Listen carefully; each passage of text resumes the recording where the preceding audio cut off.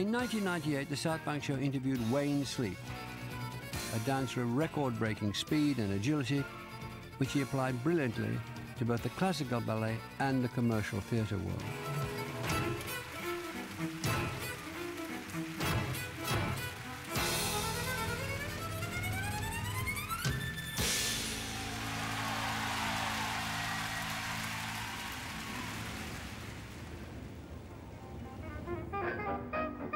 Wayne Sleep was born in Plymouth in 1948. His mother, an aspiring singer, had had an affair with a married band leader. Sleep never met his father and was raised by his mother's extended family. They later moved to Hartlepool. He went to dance school once a week from the age of 5. So what happened at this dancing school? Did you learn a lot, or was it just tokenism, really? Oh, no. I loved it. It was theatre for me. And it was colour, it was lights, it was, yes, showing off. 5'2", eyes of blue, but oh, what those 5 foot could do. Has anybody seen my girl? Turned up nose, turned down hole. My first competition was when I was 8, and I went to the Middlesbrough tournaments, and I sang 5'2", eyes of blue, and won the cup for the under-12s. The adjudicator was sitting there when she judged me, and I danced with my feet turned out like Charlie Chaplin, because that's the perfect stance for a classical ballet dancer. She said, "This boy must learn ballet," and I looked at my mother, and she shriveled. "Where is that boy's mother?" And she shriveled in her seat like this, going, "No, I'm not here." Because, I mean, ballet to them meant all the things they do to sort of male chauvinism. Given that you were the only boy dancing at your school, as I understand, what sort of reaction did you get from the other lads? They were horrible, the kids. They were rude. But when I got to the Tech, the West Hartlepool Tech, I became sort of a school mascot, because I did a hornpipe on stage, and it got an ovation. I had to repeat it. Never been so successful.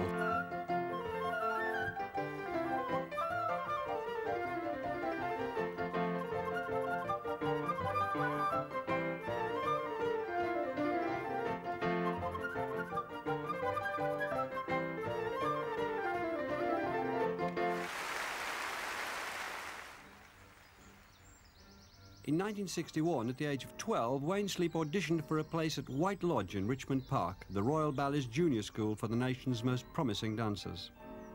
Out of 400 kids, I was awarded the scholarship along with another girl. That was it. Changed my life totally. So what did you think about this place when you came to it? Well, I felt like I was going into a palace. I mean, you know, from an outside loo in Hartlepool, you know, with a little house, and it was very industrial. Coming here was incredible. Were you intimidated when you came? Did you wonder whether you could live up to it and that sort of thing? Out of 30 girls that were in my class, only 2 of them became classical ballet dancers. That's how hard it is. Had they taken a test on your height and realised that you weren't going to grow to be a tall chap, you wouldn't have been accepted? Look at those thin wrists. That's how they do it. They x-ray your wrist, and they can tell whether you're going to grow within about 6 inches of, you know, 5'2" to 5'6", they said. Remained at 5'2" and forever shrinking. And I was lucky that we had to catch the train back to Hartlepool, because I couldn't go for the height test at Great Ormond Street. And had they known that, they probably wouldn't have awarded me the scholarship, because they need useful people like tall boys to partner girls. And I would not have filled the bill. Was there any one time when that hit you first on the nose, Wayne, when you really... Yes, that's really my first link with Ninette de Valois. She said, if you are going to get a place in this company, you have to spin faster and with twice as many turns and jumped higher than all the rest. Because she realized, and she was giving me a piece of information, that I was of no use to the company whatsoever in the corps de ballet. Dame Ninette de Valois, founder of the Royal Ballet, has championed Wayne Sleep throughout his career as a dancer. Earlier this year, she celebrated her 100th birthday.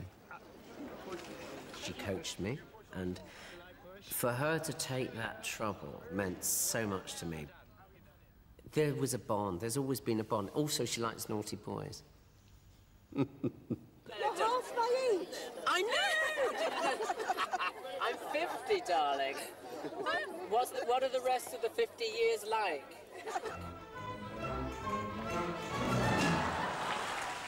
For certain parts, his height was perfect. At 18, he was plucked from the Royal Ballet School by Sir Frederick Ashton, director of the Royal Ballet, to play Napoleon to Ashton's ugly sister in the company's version of Cinderella. He went on to star in several Ashton productions, most memorably as Puck in The Dream.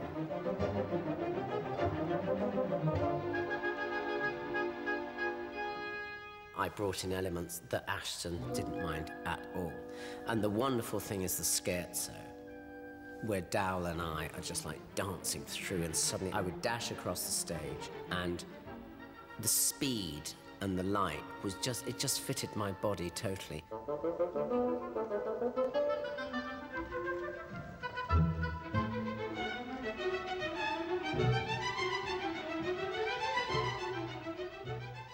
He comes from Hartlepool, which might explain quite a lot, and his mother took him to the Royal Ballet School when he was a boy. And his energy, she'd spotted the fact that he couldn't stop dancing when he was 5 or 6 or something like that. That seems to happen very, very often with dancers.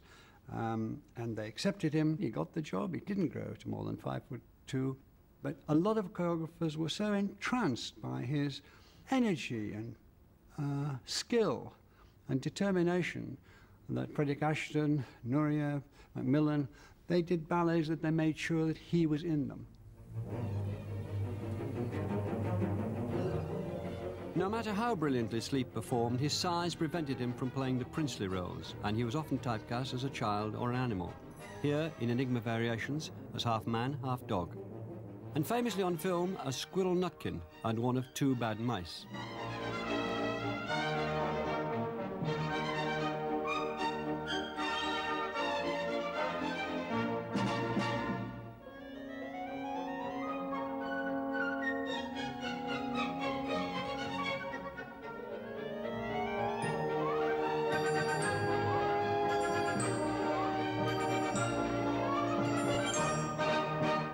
What about being all dressed up in Beatrix Potter? How'd that strike you? Disgusting.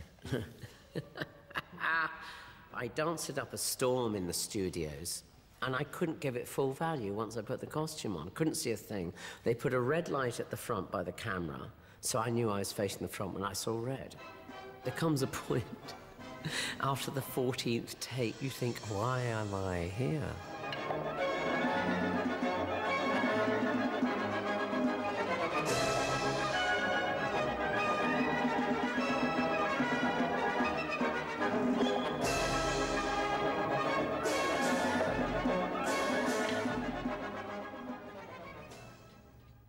A lot of dancers are really deeply dedicated to dancing and think about it all the time. But Wayne wanted to know about everything else that was going on in the world, and so he was different, and that's why I took to him immediately. His mind was alive. But he was unbelievably... yeah, I met a few dancers, but most are not like that.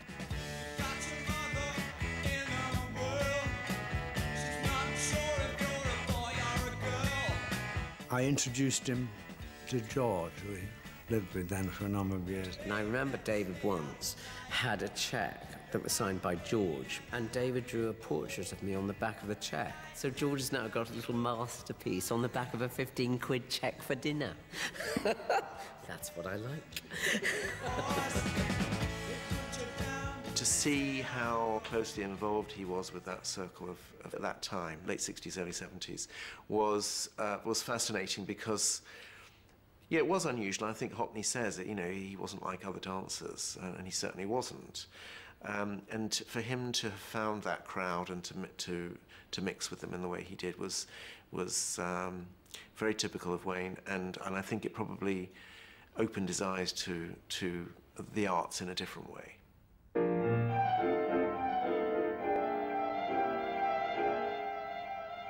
In 1970, Sir Frederick Ashton left the Royal Ballet and was replaced as artistic director by Kenneth Macmillan, Wayne Sleep, who'd fared well under Ashton's leadership, suddenly found himself marginalised.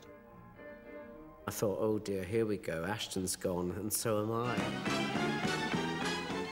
Though remaining a member of the company, Wayne began to seek out a new career in television, first as a dancer and then as a celebrity.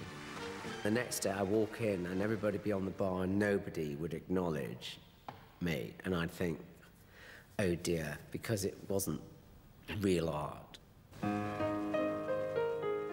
Wayne Sleep's ability and his popularity with audiences soon convinced Macmillan to create several roles specifically for him, including a duet in elite syncopations with Virgia Derman, the tallest ballerina in the company.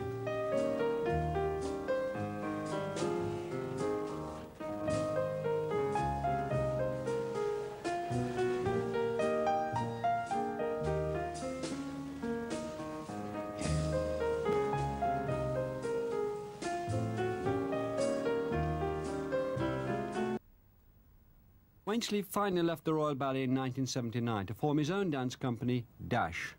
Dame Ninette de Valois fought hard to change his mind. She said, but we trained you. You owe it to us to stay.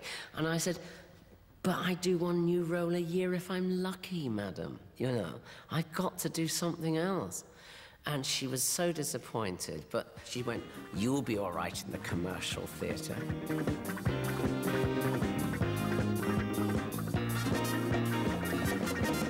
I was poo-pooed a lot because I was not doing the right thing. I'd sold myself out. Did you feel hurt by this criticism, though? Well, it's bound to. Everybody's hurt by criticism. I was hurt by it. It was all my own money. It was what I had, what I could do to entertain the public.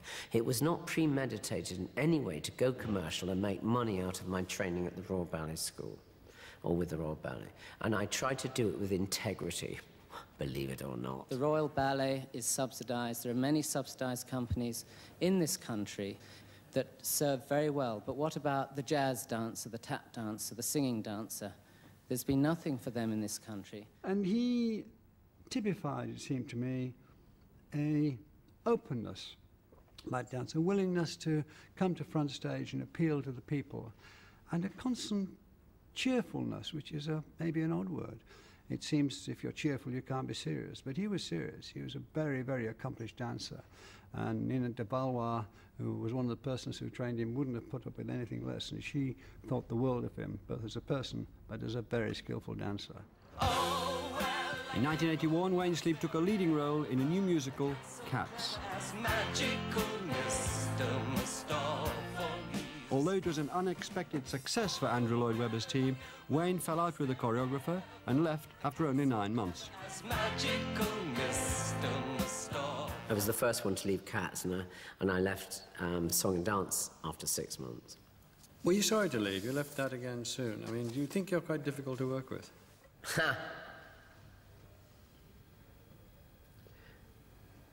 I'm like a piece of blotting paper to a man with a brain. But elsewhere, I will not tolerate fools gladly. But then I'm an idiot myself. In 1998, I was asked to make a solo for Wayne for the programme, the South Bank Show programme. And he was 50, I was to celebrate his 50th birthday. And it was the first time I'd worked with him as a choreographer. And I have to say, he was still at that age able to do everything. And so and he asked me to really push him to move differently and to really challenge him. So I chose a piece of music that was started quickly, and had a very fast section at the beginning and then went into a very slow section. So there was a contrast in it, because he's very famous for moving incredibly quickly, and that's his thing. You know, he's small stature and can move incredibly fast. And I could see that he was yearning to be given something to do that was not just zipping around like a firecracker. So I chose this piece of music, it was a piece of Benjamin Britten, to make this solo, to give him that contrast, to show what he was good at and famous for, but also to show another side of him.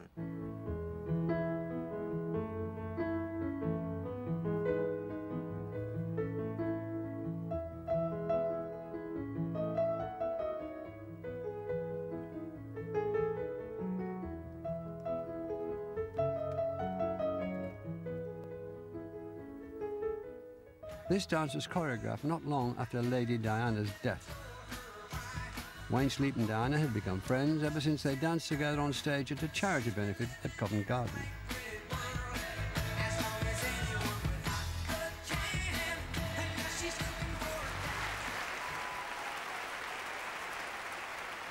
How did you come to dance a duet with the Princess of Wales?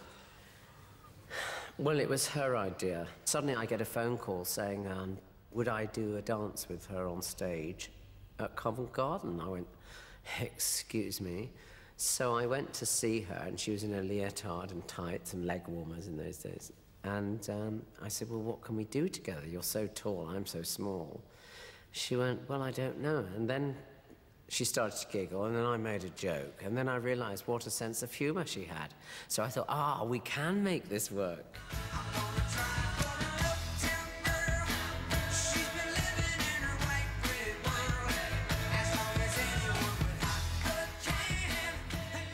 And did your friendship continue after that? Yes, it did, for several years. And the last letter I got from her was last July the 2nd, actually, last year. I hadn't seen her for a while before that, but we had a relationship which now I realise was actually much closer than a lot of people who knew her. Were you surprised at the reaction to her death? No, not at all.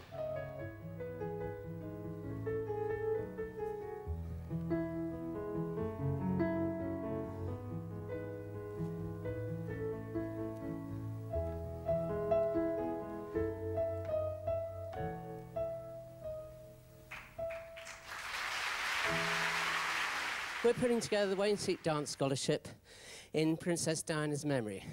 I go all over Britain with workshops, and I find that a lot of very talented young dancers find it unable to continue their training in their dance vocation because all the grants are being taken from the local councils.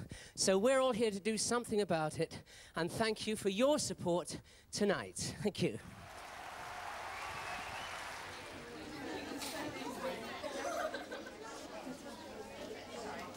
Here we go. Are you ready?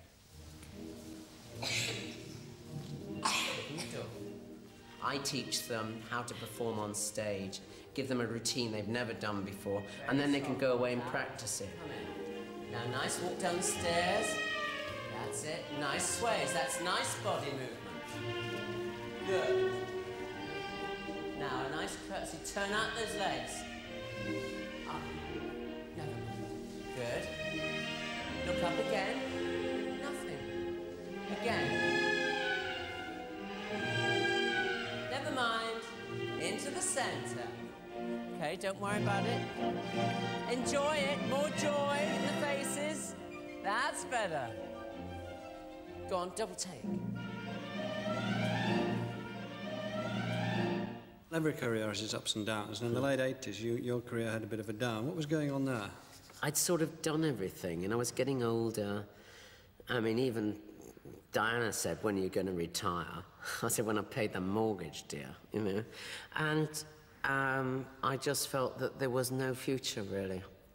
And I was very lonely. I had nobody to live with. And I used to doss down on people's couches, friends' couches, you know, just stay the night rather than go home. Drank a lot. But you're still dancing at 50. Is it hard work? Much harder work now? I'm a performer. I just can't help myself. Is that what drives you think, being a performer? No, what drives me is the audience. And when I go out there and hear the reaction of the audience, I think, what a buzz. It's the highest high you'd ever get. In fact, Princess wrote to me the night of when we danced together, and I just found the letter, actually, just a couple of weeks ago.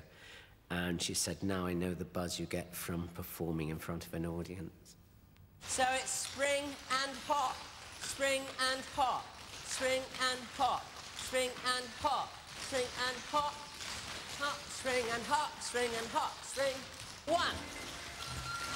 Tap, step or change. Heel. And the other way. Turn the wheel. Step, salute, salute. Pull the rope. Clamp roll. Spring toe hops. Slides back. step, salute, salute. Heel, toe. Shuffle. Toe. To the back. Corner. Turn. Slide. Salute. Do you think you'd have enjoyed the same success as a dancer if you'd started today? Whew. Yes, with the right teaching. But far too small to join the Royal Ballet. Even the girls now have to be a certain height. And then they put on their point shoes and they're 6 inches taller. So, I mean, I think the minimum height is taller than me. And you still think that's unjust? Totally. If you're the best, you should win the race.